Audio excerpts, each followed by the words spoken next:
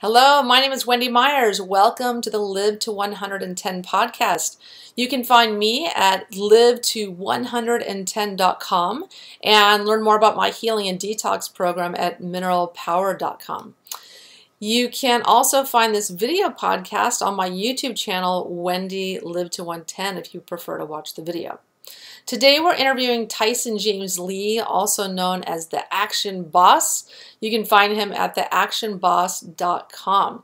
We're going to be talking about food associations and how to break negative food associations. There's many people out there today, I know many of you listening are caught up in the grips of food addictions, binge eating, overeating, difficulty losing weight, gaining weight, and many people today feel like they're spiraling out of control and they don't know how to break out of the grips of food addiction. I've definitely been there myself and really have gotten a lot of help and done a lot of research myself on this. And so I thought Tyson would be one of the perfect people to come on the show to talk about all the tips and tricks he uses with his client base in his Tyfit program on how to break the negative associations and break free of those chains.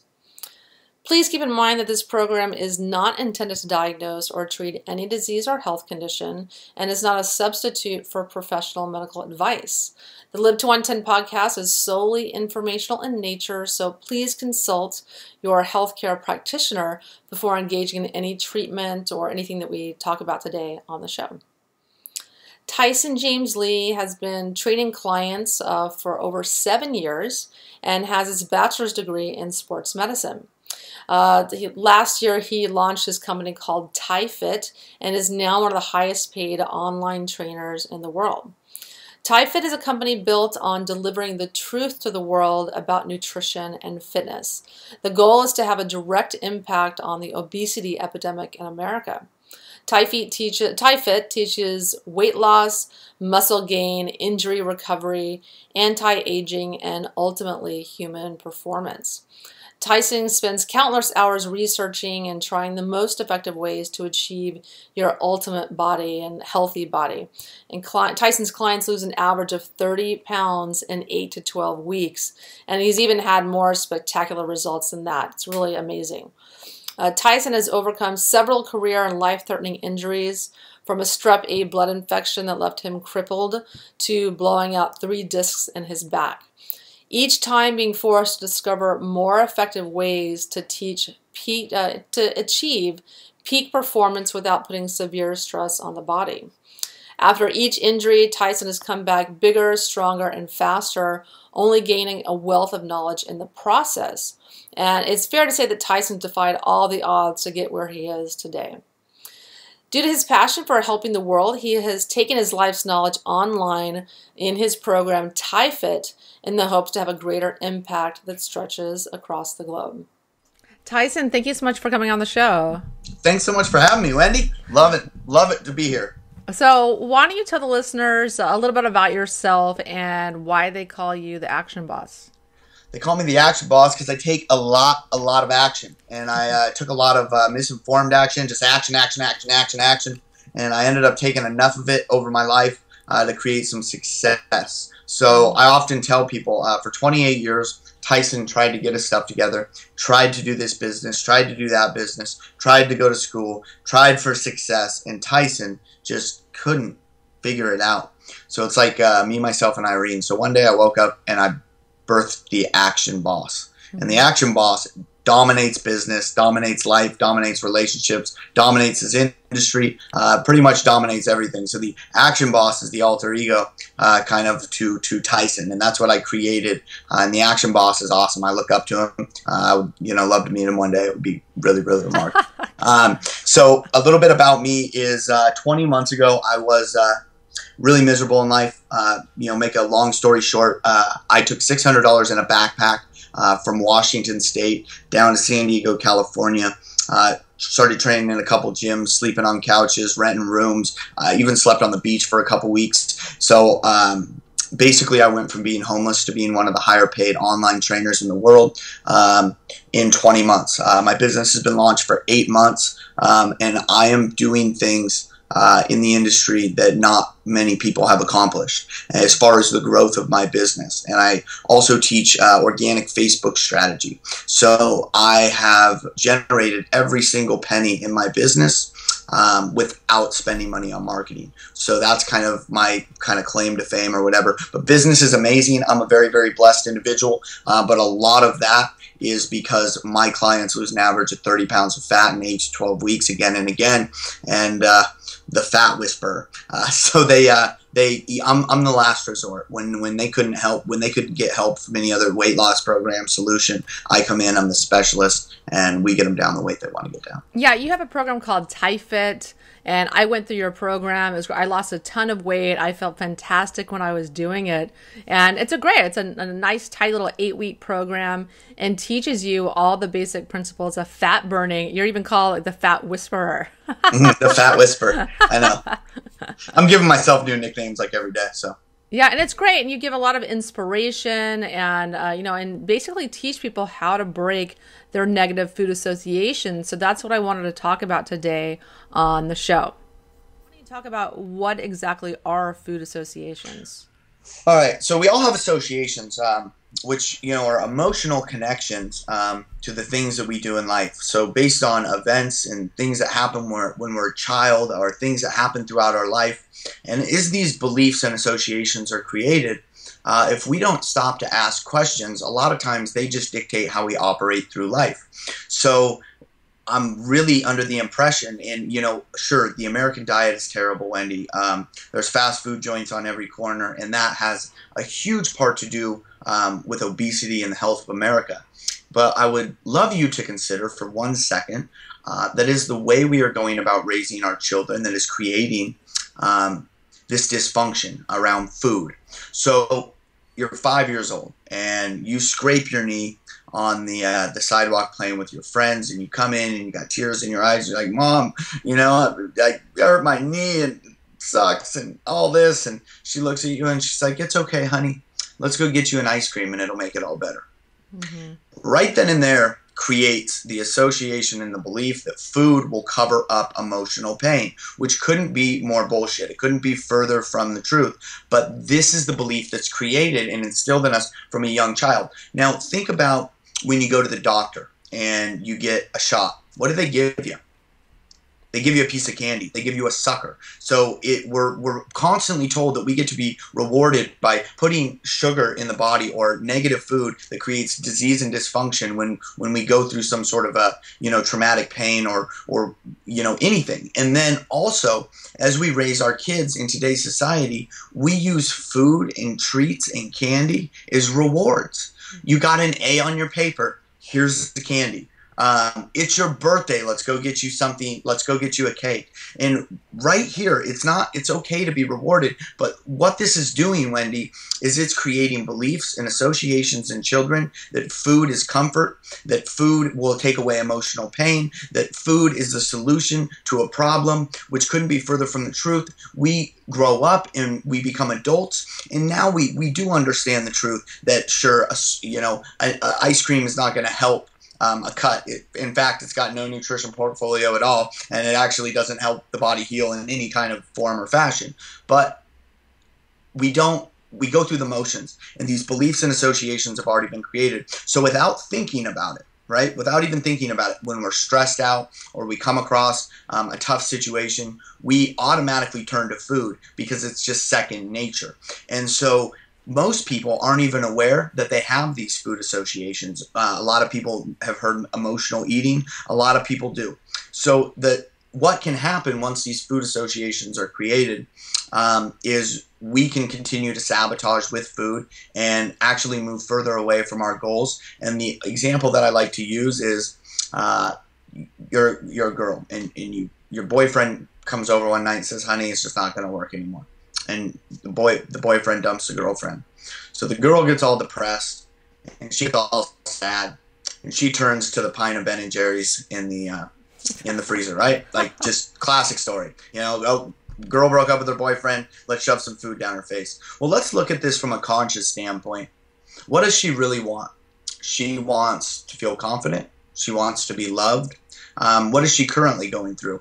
Well, she's probably feeling unworthy. She maybe feel unconfident, feels like she's not good enough. Regardless if this is the truth or not, those are the feelings that is created. So what she really wants is to lose a few pounds. She wants to be more confident in her skin. She wants to look better. But because the associations are so embedded in her subconscious mind, she goes for the ice cream without even thinking about it. Now, when we step away and we detach emotion and we actually look at this, so you're telling me she wants to lose weight, she wants to be more confident, and she wants these things, but then she's going for ice cream, which is actually taking her the complete opposite way of what she wants to create. So a lot of this is just asking questions about what we're trying to search, but she's using food to fill up on a feeling. And so she's using food to fill up on a feeling. And she doesn't even think about it. Real quick before we move on, one more example is I had a lady come to me, and she had gained a ton of weight in the last year, and she had always been healthy, fit up until this point. Come to find out, she was drinking a bottle of wine, eating a half a pound of chocolate and popcorn every night. And as I got to know this client and got to know her better and better, turns out that her mother did pass away a year ago. And when I found this out, I said, by chance, did you and your mother used to get together once in a while and drink wine and eat gourmet chocolate and popcorn? And she's like, oh my God. Oh, she could, it just hit her like a ton of bricks right there. So she was actually trying to recreate connection with her mother, and she was shoving bullshit down her throat to do it, and she wasn't even aware. Once she became aware, we actually looked at the truth. Well, is eating this stuff actually going to bring your mother closer to you? Is it going to bring her back? Is it going to increase the connection? No, it's not. You're actually just going further away from actually what you want to create. So these emotions are embedded in our subconscious, and we're unaware that they're even there. Yeah. I had a similar experience when I was with my ex-husband. I was very unhappy in the relationship the last couple of years, and I found I was eating a huge chocolate bar every single night just to feel better. I literally ate a gigantic brick of chocolate bar, and it was really not in line with my being a health coach and trying to coach people to get healthier. But I felt better when I ate that. And the listeners may have also noticed I've lost, at least 20 pounds since I've, stopped that terrible habit.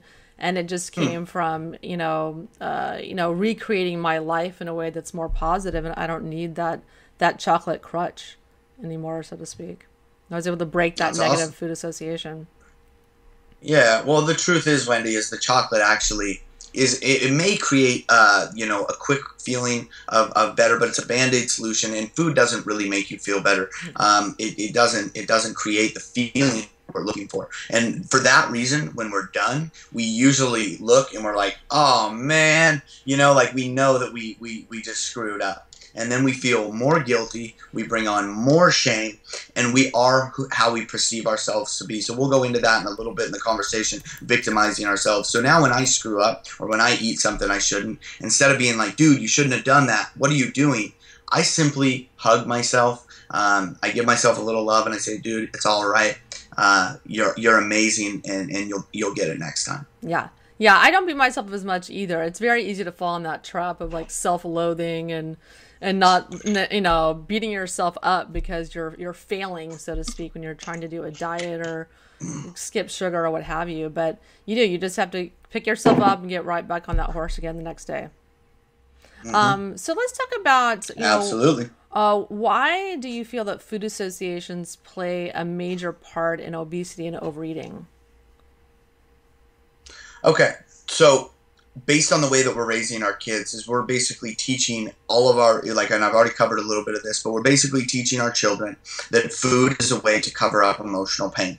Because it's like, you get parents where their kids are crying and they just want them to shut up. And they're like, here's a candy, here you go, here's a sucker or whatever. So what is happening is that, like I said, they grow up and then they have eating problems. Other eating disorders are created based around the way that parents taught them about food. Now, I understand that a lot of parents don't, but we gotta stop rewarding our children with food. We've got to stop rewarding our children with food. This starts with us. It starts with the parents, and we've got to stop rewarding our children with food because we're setting them up for major failure. And like every client that I've ever had and taken them through this process, I mean, it just blows their mind. And this is the same way that I've helped drug addicts recover, is finding out what they're actually trying to fill up on. And so the kids will assume that, you know, by eating this food that made them feel better when they were a little kid, that it'll cover up the emotional pain, and it won't. And so this is why people get 80% of the way to their goal and then they sabotage. This is why people lose weight and gain weight, because they don't actually break the food associations or change the belief and change the association to create what they want. And so it is absolutely playing a part in obesity. Now, there's the food supply is terrible. We're in a fast food nation. Those things play an important part too. But every single client that I've ever worked with has some type of food association. And when we break those food associations, they're aware that it doesn't actually fix the emotional problem. And it really is as simple as that. Once we break the food associations, the biggest thing I hear from my clients is, I don't and will never look at food the same way after your course. And that's what we're really trying to instill. Because when we change the way that we think, Wendy, we change our results. You can go on a million different diets and you can lose the weight and gain it back. But if you don't fix the reason that you were overweight in the first place, the psychological, emotional reason, you're not going to have long-term success. Yeah. And so how and why are these food associations created? So, yeah. You know, we've kind of gone into that, so I can go forever. But yeah, how and why they're created, any association. So, for instance, and I'll get a little personal with you guys. I, for years, showed up in a mask. And I was so afraid to be me in front of anybody. And I know that's hard to believe now, right? But I was so afraid to be me in front of anybody.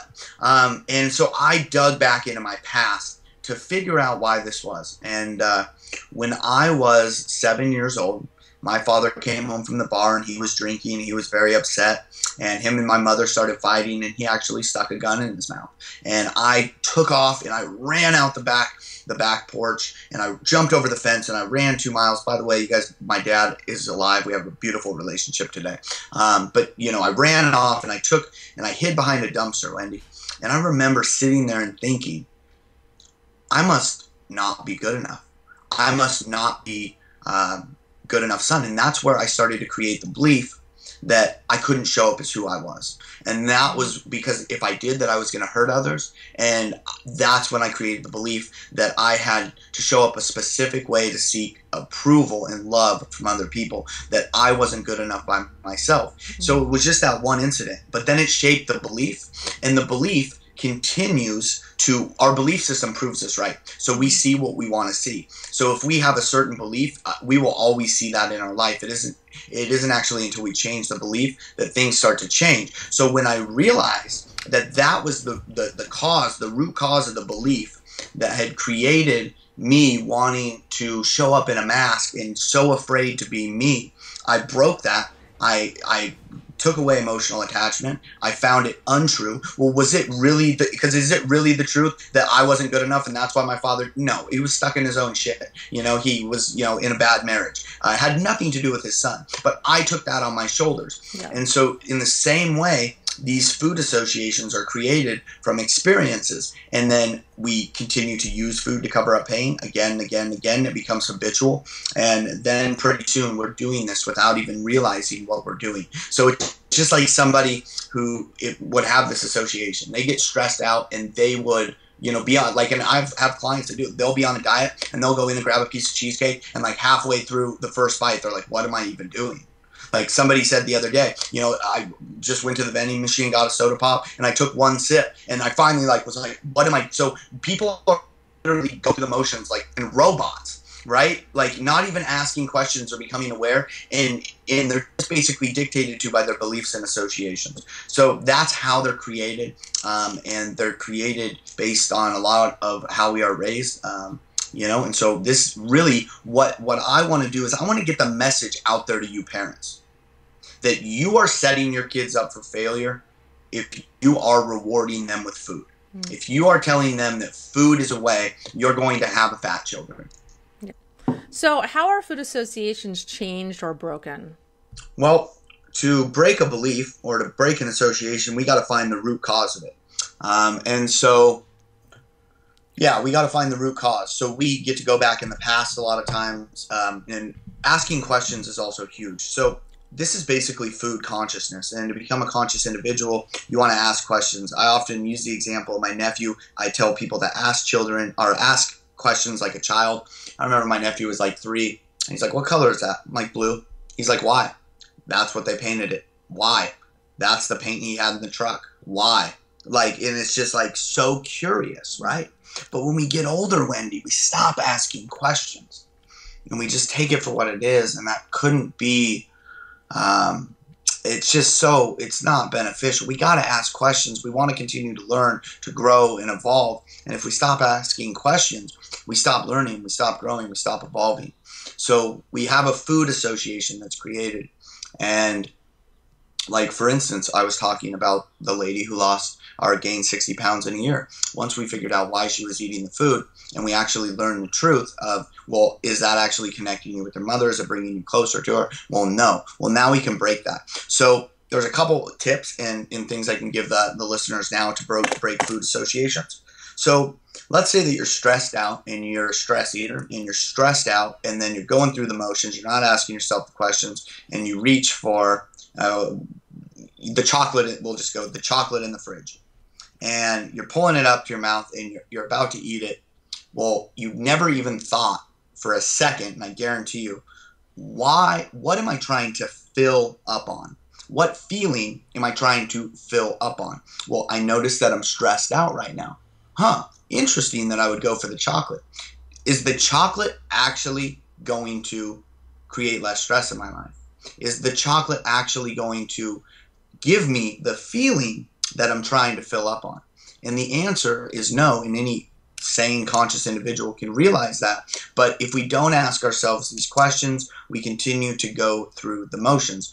And it's very interesting because the feeling that we're trying to fill up on is never actually accomplished or given to us by the food. And so it's like God, we're human beings, we're the smartest creatures on the planet, yet we make things so difficult on ourselves. And so let's say that we'll use the example of the children again. So let's say that you know, when things are tough in life, or you're going through a crisis, you turn to food, or you break up with somebody, you turn to food. Well, I would ask a client, when is the very first time that you can remember doing that? Mm-hmm. When is the very first time that you can remember doing that? Well, I remember my mom, and she gave me this food, and it made me feel better when I was this young or this age. That is when I remember doing it. Some people it's cheeseburger, some people it's ice cream, some people it's candy. It's different for everybody. And so was the truth, though, that the ice cream or the candy actually created less pain, actually filled the emotional void that you were looking for, cured the stress, and made the day better? Sure, you're a kid, it puts a smile on your face, but we can all see that that isn't the true reality. And so once we find where the associate, but remember, beliefs and associations are created. Once that belief is created, it continues to prove itself true in our lives again and again and again. We honestly do not see what we don't want to see or what we are unaware of. The example I will use is you go to the car dealership, you buy a new car, and you're thinking, this car is badass. This is awesome. I've never even seen this car on the road. I can't wait to get this car. You get in it and you pull out of the parking lot, you drive 10 minutes home, you see it 6 times. Mm-hmm.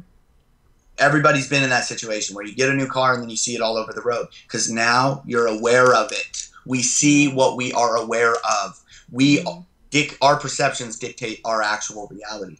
And so if that belief is created that food will cover up emotional pain, then you're going to get in situations where you're going to create that emotional pain and you're going to use food and it's going to make you feel better for a moment, but it's ultimately taking you further away from where you want to be. And we can go into why sugar is bad for stress and all kinds of stuff. But really, this interview and the concept that I'm teaching is food associations. So ask yourself a question, right?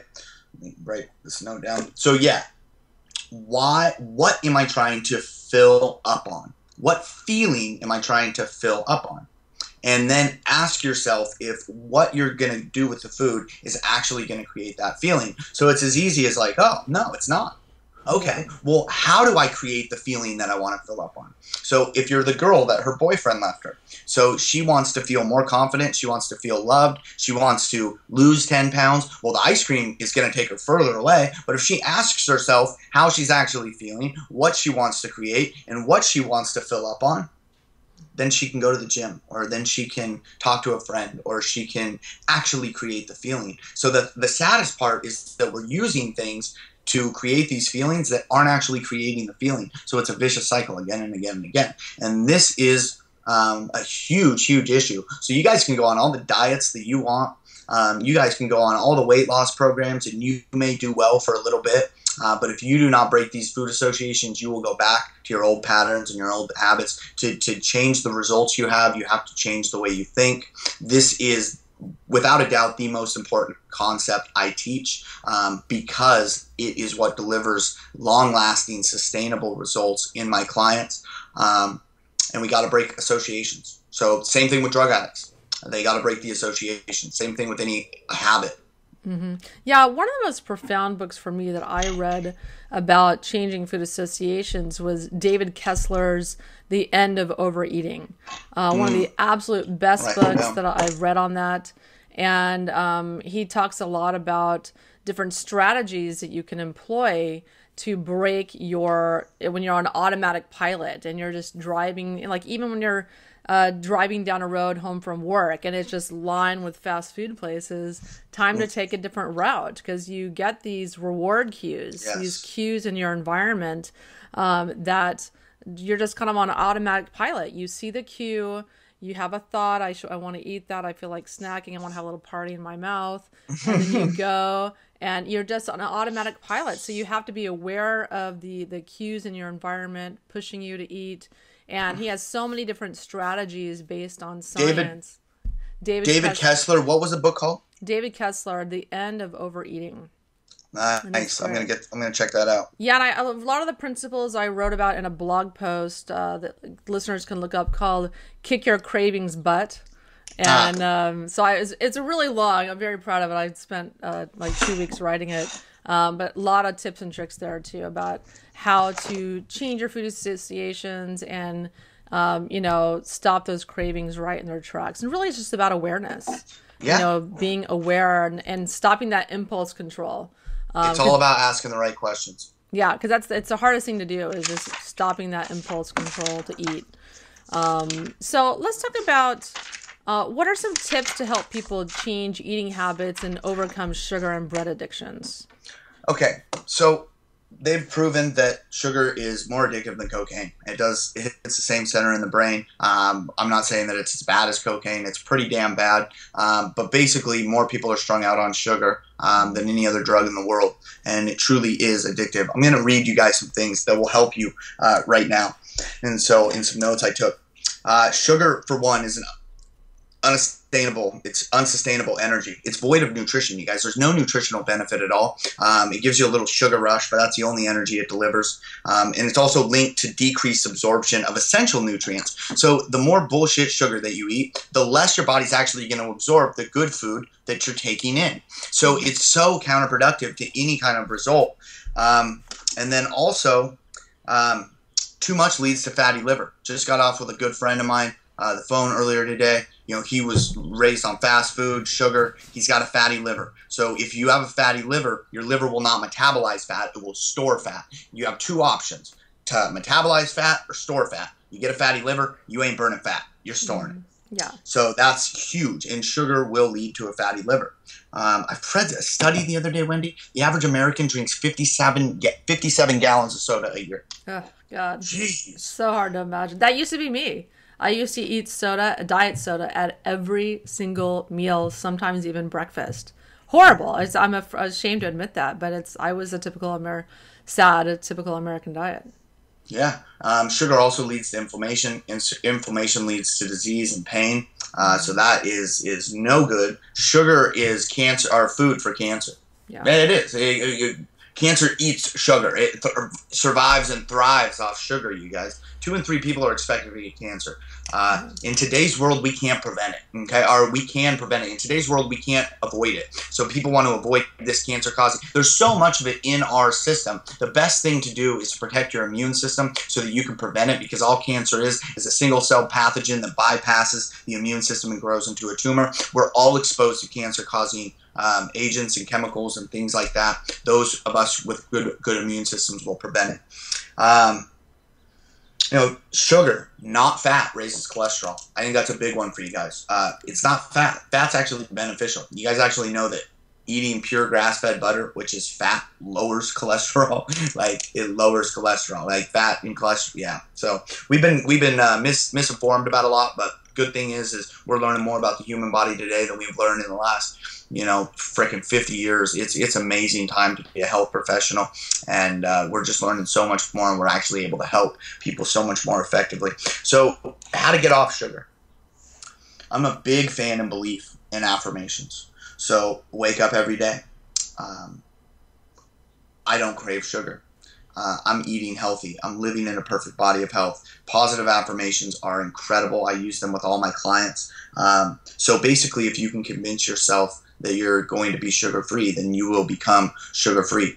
Couple really cool tips for actual sugar cravings. So if you're going to cut sugar, there's no way to avoid withdrawals or cravings, and they typically last 10 to 14 days. Okay, so you actually have to go completely off sugar for 10 to 14 days. And when you're doing this, please just remember, it does get better, because most of my clients are like, that's what I'm telling myself. But in the moment, it seems like it will be that. No, you don't understand. My clients, you don't understand. I'm freaking hungry. And I'm like, no, that's you secreting hormones. But you're addicted to sugar, and your body will crave it. So what can we do to cut down those cravings? Bee pollen is amazing. Take 3 teaspoons of bee pollen every morning. That is very good. My #1 recommendation for sugar craving, and this is amazing, I really just discovered this about 4 months ago. All my clients are using it with tons of success. Peppermint essential oil. So peppermint essential oil hits the same addiction response center in the brain that sugar does, right? And so we just put a little drop of peppermint essential oil on our tongue, and our mouth just gets all pepperminty, and it's like the sugar craving goes away.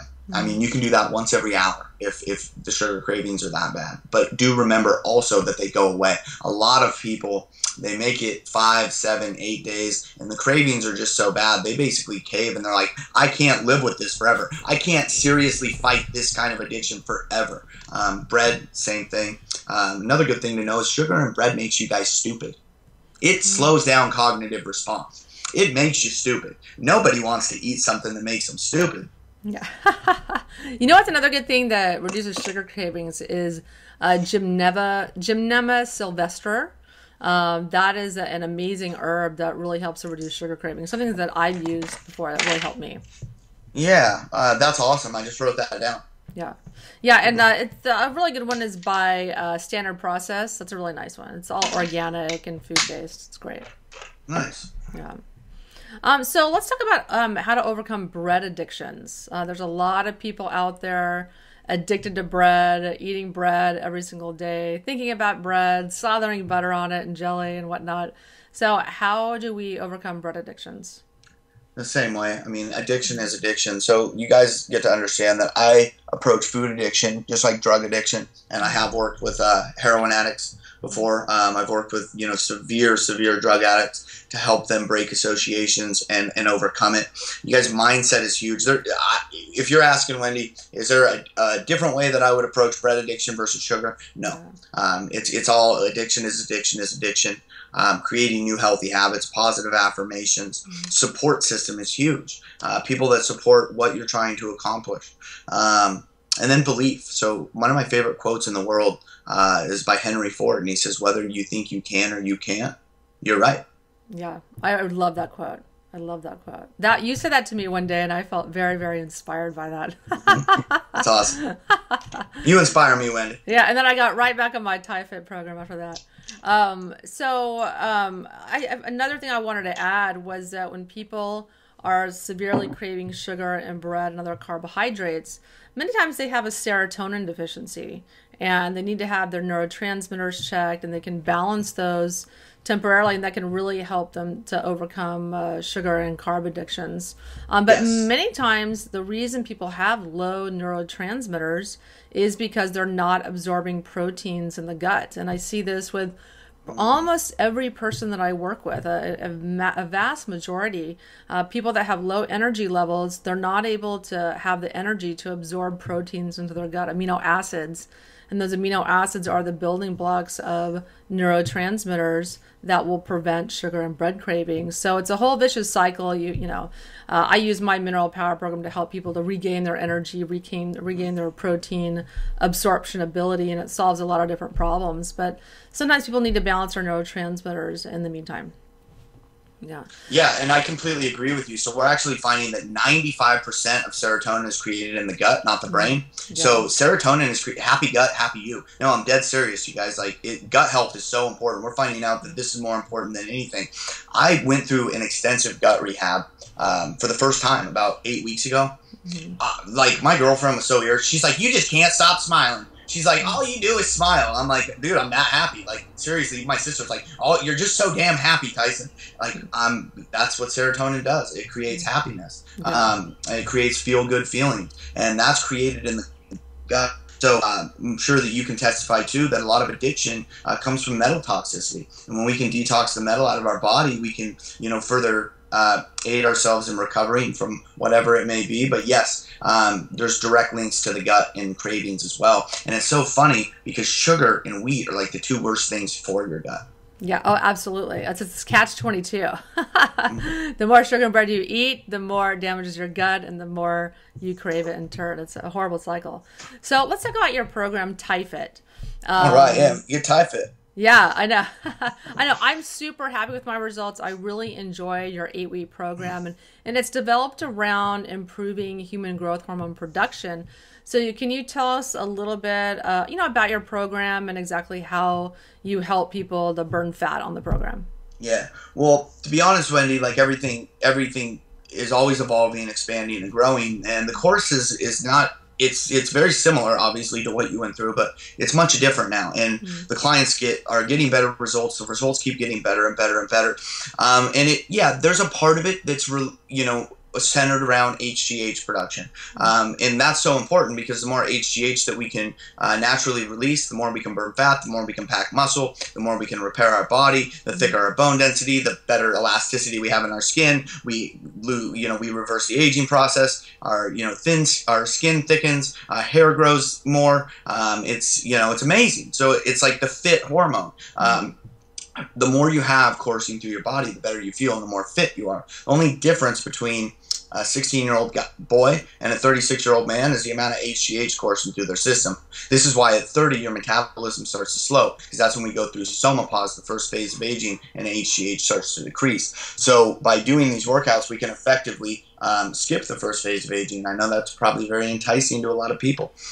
So I teach a very specific workout that mimics human growth hormone injections, the same injections that celebrities have been getting for $1,800 to $3,600 a pop, about $15,000 a year. That's why Jennifer Aniston looks so young, and these guys have been getting HGH injections, which preserves age. And so, yes, that's a big part of it, but it's so much more than that. And so I don't like people when they refer to, I'm not a trainer, I'm a coach. And I teach higher consciousness as well. And I teach, getting away from self-sabotage. And this is really expanded. So I'm taking clients strictly for personal development now.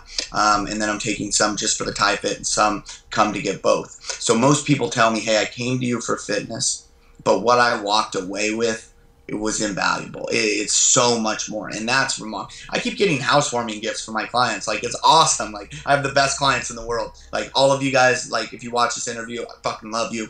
You guys are amazing. You're a client. I love you too.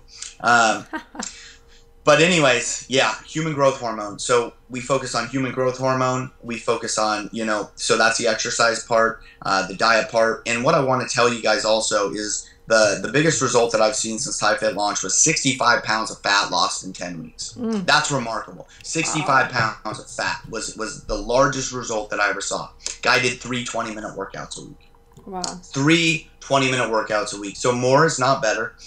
When we actually do things like CrossFit and lift weights all the time, we're actually dumping a stress hormone called cortisol into the system. That's slowing down our immune system. Typically, when my clients are, the weight loss plateaus, I'll have them do half as much and they'll lose twice as much. It's really, really beneficial.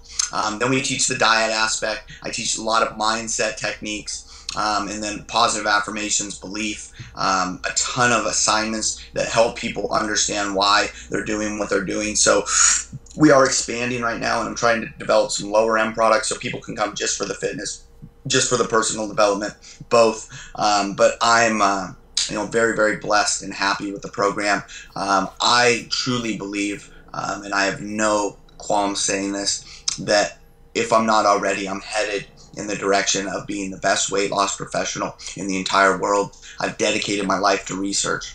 That's part of my job. I research 15 to 20 hours a week, dissect material, finding the best ways to help my clients. And we just partnered with a new company, which I'm not going to talk too much about. But I really believe that we're very, very close once we implement this to where the average result will be 50 plus pounds lost in 90 days. Wow. That's amazing.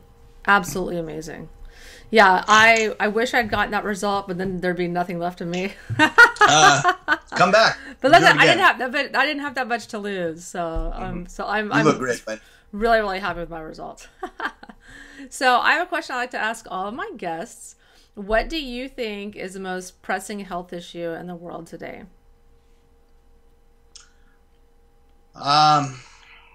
So obesity leads to more disease because of the health, but I'm going to say cancer. Mm-hmm. It's heartbreaking. We all have been there. To have a loved one or somebody that we're very close to, or maybe even somebody watching this who's gone through cancer. I'm here to tell you guys that with proper diet and nutrition, you can prevent it. You can. So, everybody should be working their butt off to prevent cancer in today's world with all the exposure to it. So I won't go too much into it, but you can prevent it. A couple cool things for the listeners to Google: chaga mushroom. Google chaga and cancer. CHAGA is chaga mushroom. Google phytoplankton in cancer. Goji berries. There's a lot of things that you can take that kill cancer cells. So I would do some research on what does kill cancer cells, and I would just do weekly maintenance, and I would incorporate some of those things into your diet so that you guys aren't affected by this terrible, nasty disease. Yeah, it is a grim reality today. The statistics are very good chance that you will develop cancer at some point in your lifetime. And there's so many things in your control that you have to prevent it, but you have to be proactive. You can't wait until you get a diagnosis, because once you get that diagnosis, that disease process has been in effect for 5 to 10 years. It's like, yeah. And, don't wait until you get a diagnosis. Start today to do something. And that's really my passion with starting live-to110.com. When my father was diagnosed with esophageal cancer, unfortunately, he passed away 6 months after his diagnosis. But that made me really delve into the research on cancer and underlying causes. And that's exactly why I developed my Mineral Power program, because it's really my personal mission is to help people to prevent cancer and other types of diseases.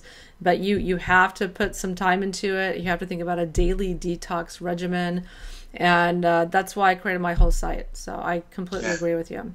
That's awesome. The last thing that I'll say is what's coming to Tyfit. We're actually unveiling this in April. Is that I have, and I'm keeping it under wraps, but we partner with a company, and we are going to be able to but we are going to be able to predict oncoming disease. Very specific as far as breast cancer, colon cancer, whatever type of cancer. Actually, we're able to predict 75 different types of diseases with 80 to 93% accuracy 10 years into the future, and with 70 to 80% accuracy with 20 years into the future. And we have the data to prove it, over 15,000 assessments. And so now I will actually be able to engineer diets, and I'll be able to sell some. So like you said, people wait till it's too late. They wait till they're sick to do something.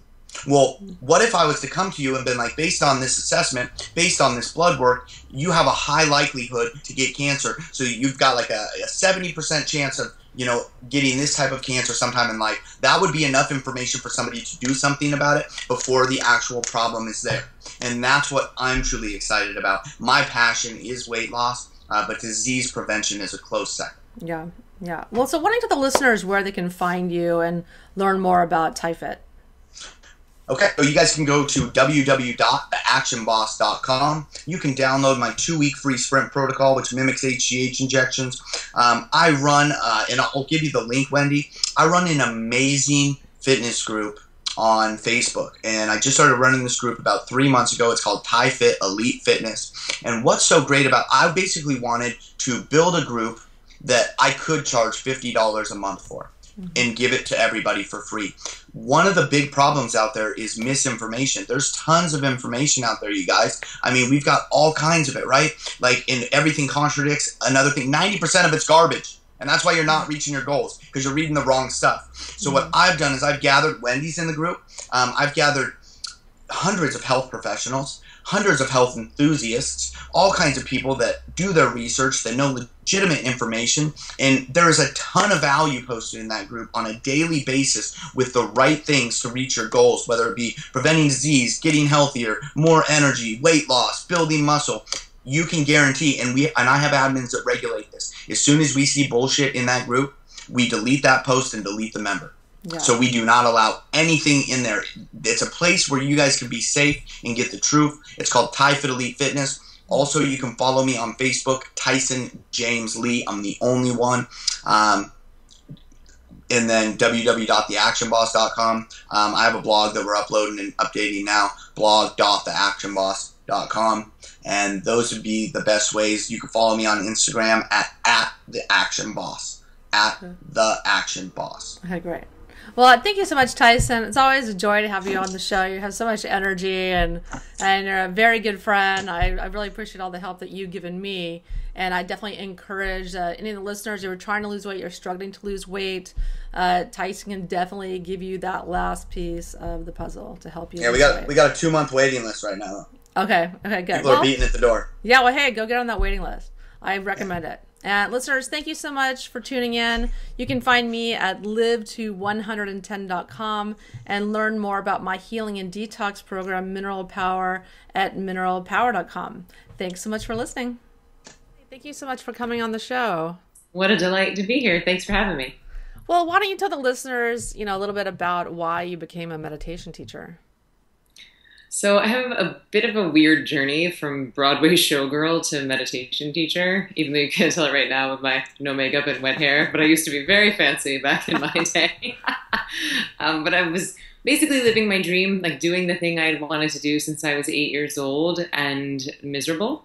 I think that when I was a little girl, I thought that once I got on Broadway, my whole life was going to be sunshine and roses, and instead it was girls eating tuna fish out of their can and like complaining about their bunions. And I was like, wait, this is not my dream. And it was very confusing to me why I was doing the thing I had always wanted to do, but pretty miserable because I was understudying 3 of the lead roles, which basically means that you show up to the theater and have no idea who you're going on for. Sometimes they would switch me from one character to the other. I would just be chilling in my dressing room doing my taxes, and they would say, Emily Fletcher, to the stage. And I would start panicking, grab 3 costumes, run down 7 flights of stairs, and sometimes be on stage before I knew which role I was playing. Some people are very good at that. I'm not one of them. I didn't love that constant anxiety of not knowing what was going to happen. And it started to wear on my body. I started going gray at 26. I started having insomnia for about 18 months. I couldn't sleep through the night. And I started getting injured quite a bit. And after a while, I just didn't feel like myself. I didn't feel like the version of me that moved to New York City believing that I could do whatever I wanted to do. So thankfully, this girl sitting next to me in the dressing room had a harder job than I did. She was understudying 5 of the leads, and this woman was rocking it.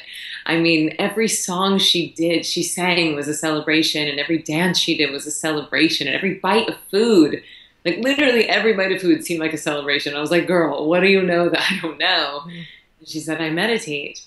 I was like, come on, you know, because this is almost 10 years ago and people weren't really talking about it then like they are now. And I was like, how can you sitting quietly in a chair wasting your time help with this level of stress and anxiety? Yeah. And she was like, no, it helps my concentration, my performance anxiety, my immune function.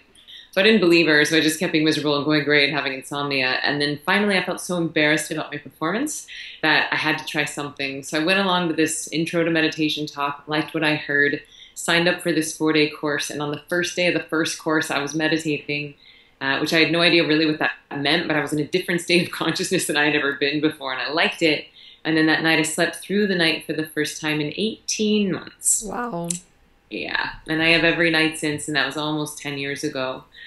Then I stopped getting sick, stopped getting injured, started enjoying my job again, and then I actually stopped going gray.